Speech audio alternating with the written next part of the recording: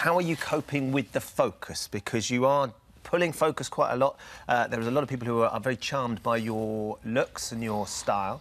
Do you enjoy that part of it? Anita. No, I don't know. We just work really, really hard when we're in. I don't think it's necessarily the work that they're enjoying, Gleb. It's the jawline. It's the muscles. It must be very difficult for you to answer questions like that. Is it?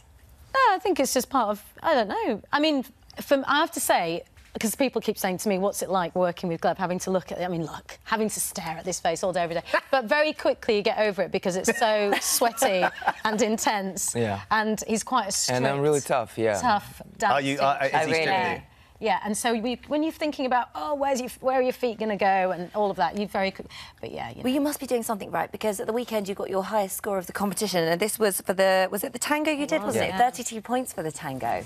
I love the tango because everybody seemed to really appreciate it. We got our highest score. Feeling. So that, you know, that is obviously good. And what about the costumes? Because I think that must be one of the... it's a huge part of Strictly, is going and getting your hair done, your makeup done, and putting on one of those...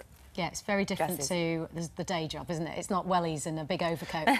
We've got a mutual friend, one of the producers at Good Morning Britain, who used to be your housemate. Yes. And he said to me that when you lived together, you didn't even have your own lipstick. It's the truth, honestly, and people don't believe this about me. Yeah, and heels and wearing lipstick I started wearing when I started presenting. I was just never a real makeup glamorous girl. And now I feel like there's been a little inner beast inside me that Strictly has unleashed, and I am just embracing it. And so there's no turning back? Skimpier the better. Oh, really? Really? Yeah. Oh, really? Yeah, honestly. So initially you were a little bit nervous about the flesh, now it's more flesh the better? The first outfit, the launch outfit that they showed it to me, I was like, are you kidding? Where's the rest of it? And I'm like, what, you actually want me to cover this bit? Can I not just expose a bit more? Are they ever going to get you back into a field in a pair of wellies? I'm not so sure. They'll be glitter in the sparkle sequins, wellies. Yes, exactly.